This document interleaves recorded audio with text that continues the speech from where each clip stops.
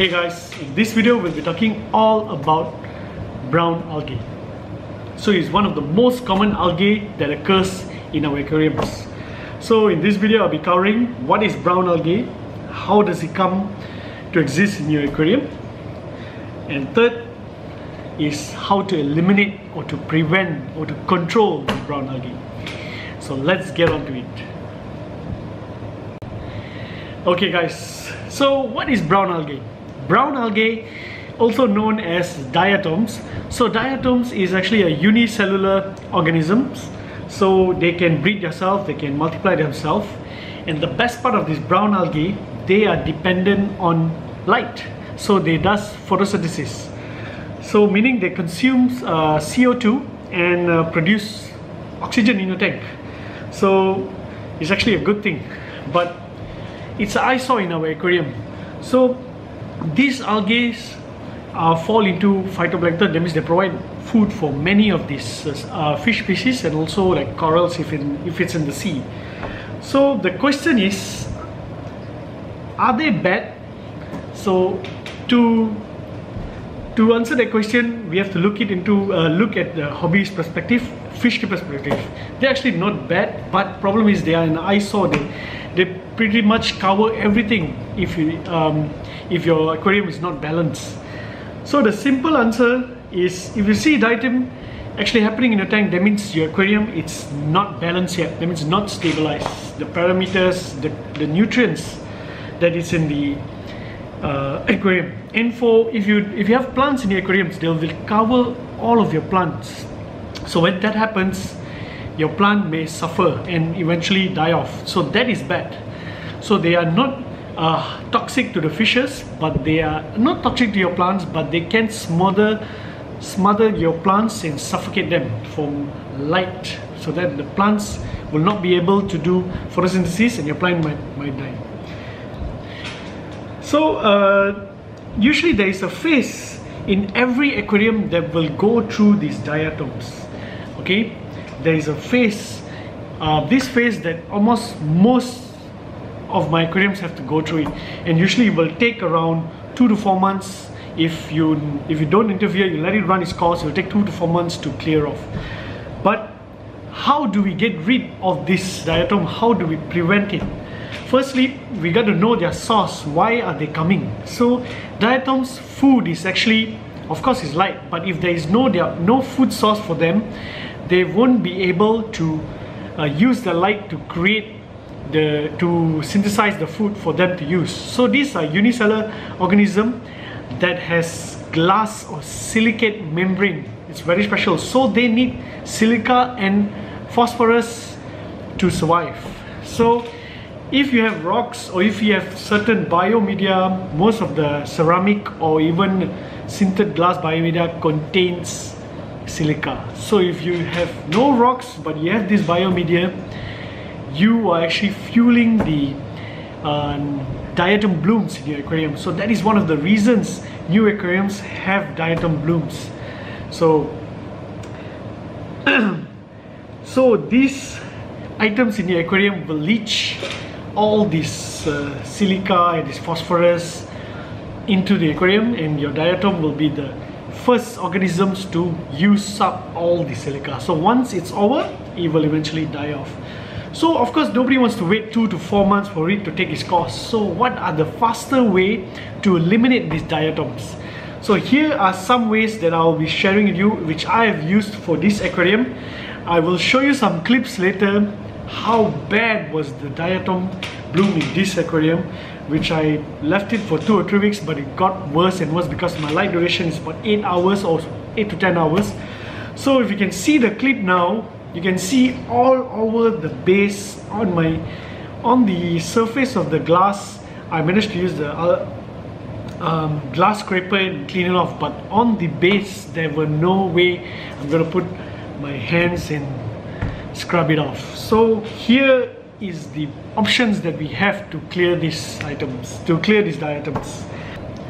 Okay guys, so option 1, how to eliminate, is by using a silica remover. So if there is no silica in your aquarium to begin with, the diatom blooms will not be possible or will be very minimal. So what type of silica remover you should use? So I've used Roa Force, the brand itself from Roa Force. You can just run it into through a reactor and let it run in a few days. I think 3 or 4 days, all of the silica will be gone and your tank will be silky smooth. Those guys will be eliminated because there is no silica source. Silica is their main source because these guys are unicellular organisms that is coated, or the shell of the diatoms are actually made out of silica, glass. Yes, this diatom is made out of glass. So if you remove that, they won't be able to survive and eventually they will die.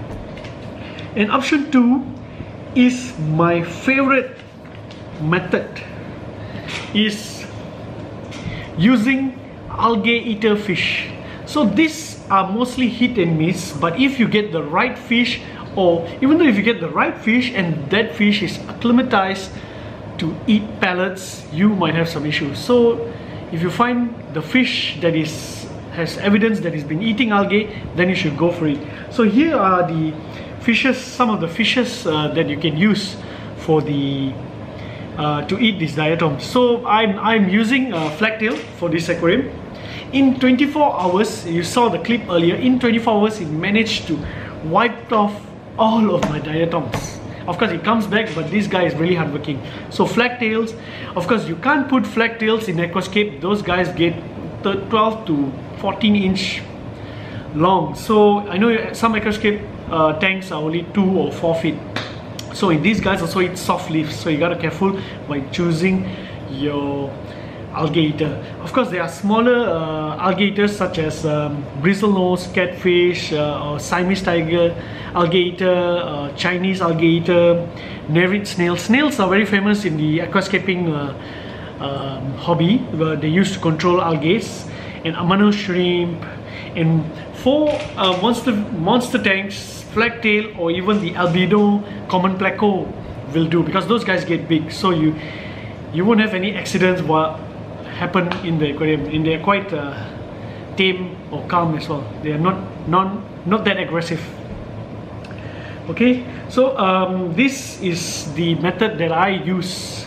And the third option you have is to control your lighting. So during your cycle or early days when you just start up your aquarium, maybe in 1 or 2 weeks, try not to turn off your light or control your light or reduce your light. Reduce from 8 to 4 hours, so you might minimize the diatom blooms and they will slowly fade off. Of course, 3 of these options can be run concurrently. So if you want faster results, you can run concurrently and eliminate them by controlling the light, using fish eating, algae eating fish, and also silica remover. So for me, I just use option 3 and option 2, which is control the light and algae eating fish. So now you need to understand what type of aquarium you are going to keep, or you're planning to keep. So before you choose any of these 3 options. Most importantly, these diatoms are harmless to fish. So if you saw it suddenly bloom in 24 hours, do not panic. Take your time to think and then choose the option that I said earlier. Okay, so that's about it for this video. And here's a fun fact about diatoms. Okay, if you guys didn't know yet, diatoms are the main organisms that contribute around 20 to 50% of oxygen in our air that we breathe. So these guys are massive amount in lakes or riverbanks, or in even the sea. The sea contains lots of diatoms. So those guys are the main contributors of oxygen in our air. So I will leave that with you, and thank you very much for watching this video. I really hope it helped you, and if it helped you, please smash the like button and subscribe if you like to see any other contents like this. Thank you very much.